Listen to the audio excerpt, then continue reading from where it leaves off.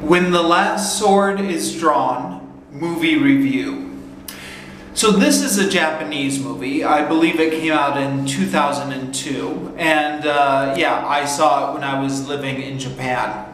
A student of mine recommended it to me. I was teaching English in Japan, so this was a Japanese student of mine. In fact, he recommended it quite strongly. He had been going around telling a number of teachers that this was his favorite movie of all time, and everyone had to see it. And we all said, yeah, whatever. But then one day he actually showed up with a DVD and was kind of thrusting it at our faces.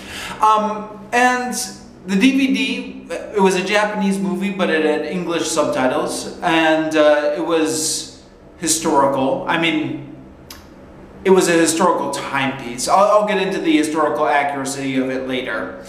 And I'm a big history geek, so I said, yeah, all right, I'll check it out. So, yeah, I didn't actually enjoy the movie, but I found the history behind it interesting. I guess I'll start with the movie first of all. The movie is kind of around the time period of the fall of the Tokugawa shogunate. So kind of, you know, the whole like Last Samurai period. Remember that Last Samurai movie with Tom Cruise? Of course, this being a Japanese movie, it's getting a little bit more into the intricateness of the politics of this period. Tom Cruise's movie was just vastly oversimplifying it. This movie is a buddy movie, kind of an odd couple movie.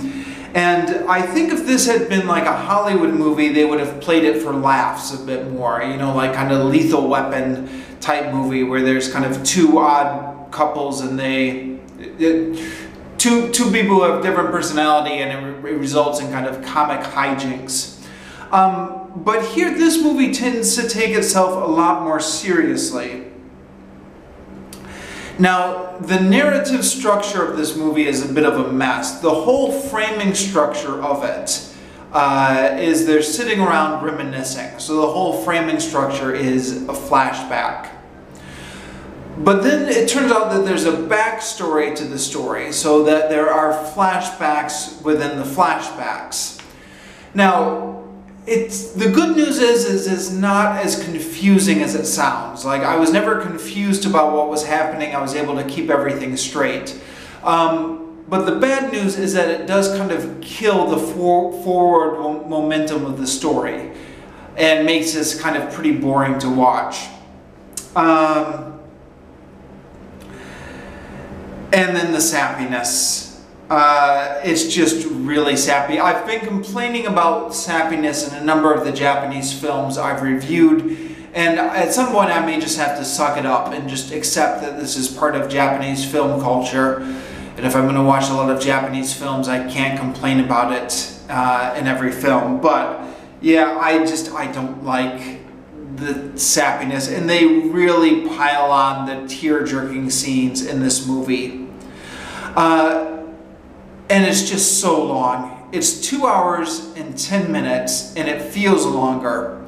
And the last half hour or so is just one long, drawn out death scene for the main character. It really tried my patience. The last 40 minutes of this movie, I just so badly wanted to fast forward through it. I didn't. I sat through the whole movie, but I really wanted to. Now, talking about the history behind this movie, I did not know any of the history before I went into this. But the internet is a wonderful thing, and a lot of this information is available on Wikipedia. So it turns out that this was a lot more historically accurate than I thought it was. I didn't think it was very historically accurate at all, but at least one of the characters in this movie, Saito Hajime, was an actual real person. And the Shinsengumi, which is the samurai police force that takes up kind of the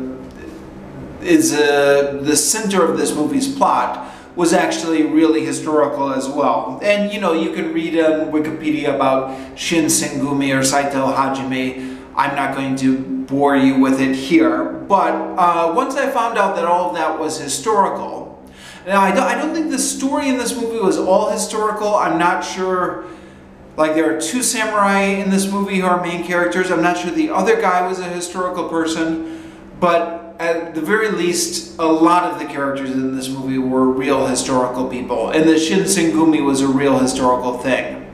So when I found that out, that did kind of increase my interest in the movie. In fact, I kind of wish I had known that before I watched it. Maybe that would have made this movie more interesting for me. So as it is, if you're a history geek, possibly this is worth checking out for the history. I'm not sure I could really recommend it as on its own merits as a film though. I don't know. Maybe worth checking out if you ever find it.